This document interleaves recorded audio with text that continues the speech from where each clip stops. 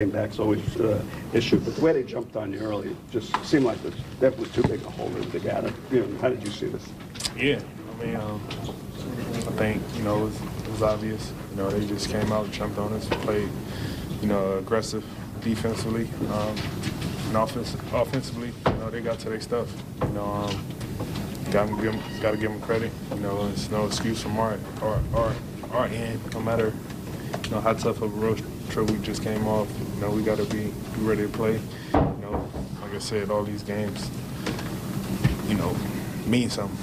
And we got to take advantage of it. But tonight, one of those nights where it seemed like nothing could go right for us.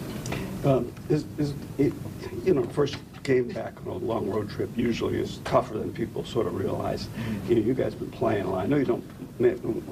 Nobody wants to make excuses, but it seems like it's been a really tough haul. And you know, March is a lot of games in the NBA too. Yeah. It seems like it's that can happen. Sort of one game in the middle is.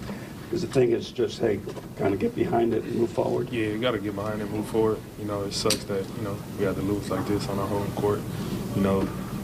Feel like, every team is due for a butt kicking of some sort, throughout the season. And, we got to let this be our last and only one for the rest of the season.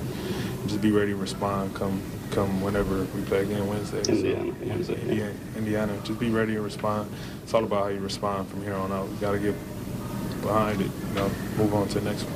From what you've seen from Doncic, just not just tonight's career, even, how would you describe the challenge of guarding him individually and as a team? Hey, I think it's obvious. He's one of the superstars in this league for a reason.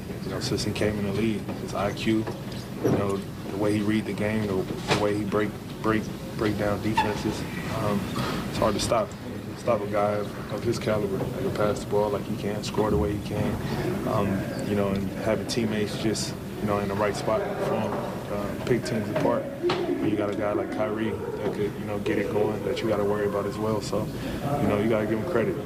He's one of the best in our league for a reason, and showed it tonight. That's pretty lively.